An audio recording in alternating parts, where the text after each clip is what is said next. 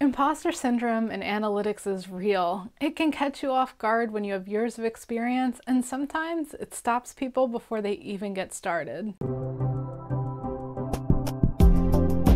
There's a good chance you've heard of imposter syndrome or fraud syndrome before, but in case you haven't, let's talk a little bit about what it is. Imposter syndrome is when you doubt your skills, talents, or accomplishments.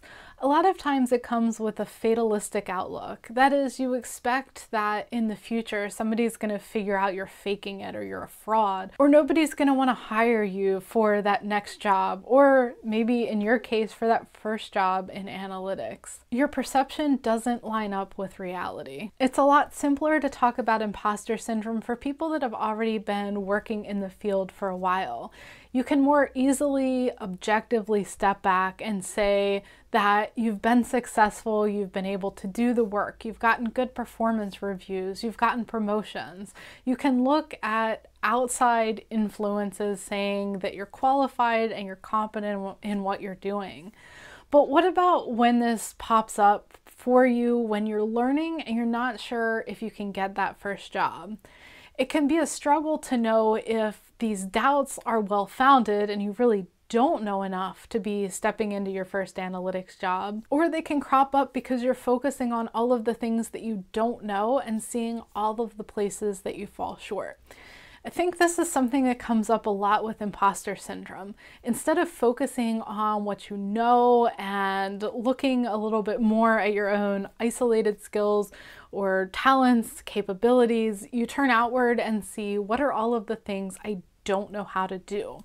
That's really easy to do when we're talking about any analytics job, whether we're talking about data analysts, data scientists, business analysts, or one of the many other variations on those titles. When we look at how they're applied across all different industries and all different companies, they're not 100% the same. There's a lot of similarities. There are some base skills that are the same. There's base knowledge that is the same.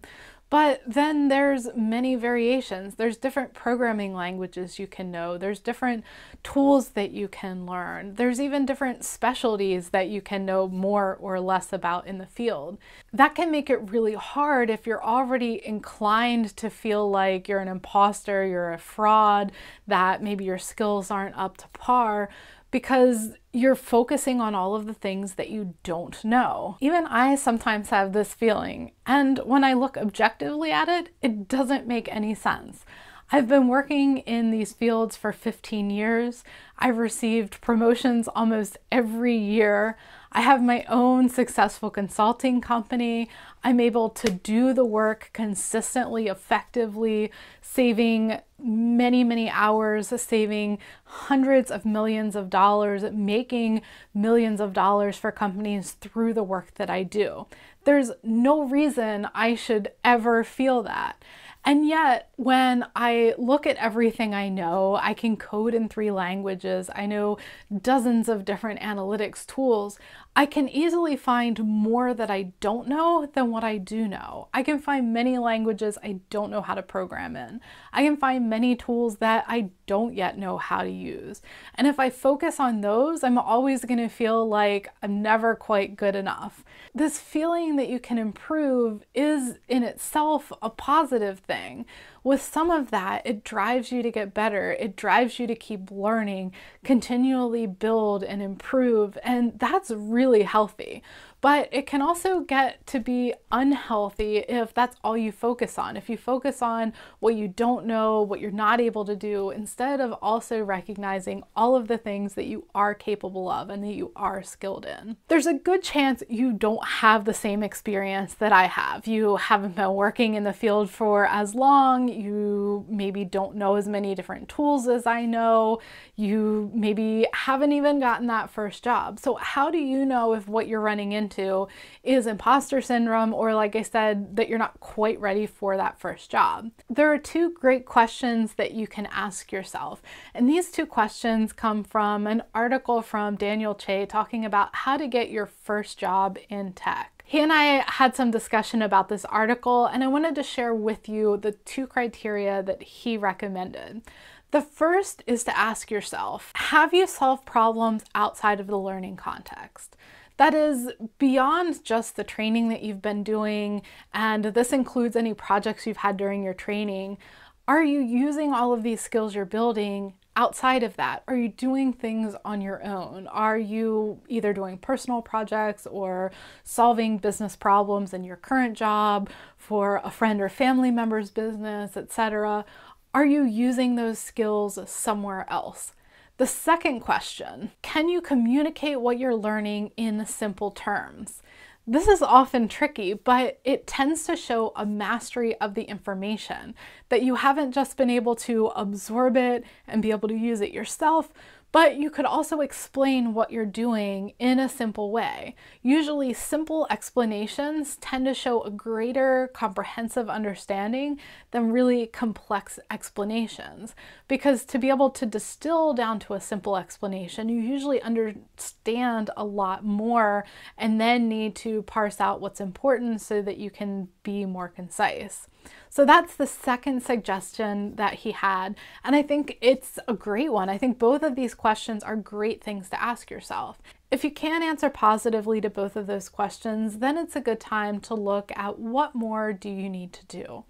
That may be as simple as starting to take everything you're learning and work on things outside of a training environment, outside of a college class, outside of a boot camp environment, outside of an online class or training that you're doing. Learning in those environments is fantastic. It's excellent to start to build your skills, but then taking things to a less defined environment and still being able to use them, that really starts to show that you understand what you're doing. And if you can do those things already, then there is a chance that what you're dealing with is more imposter syndrome.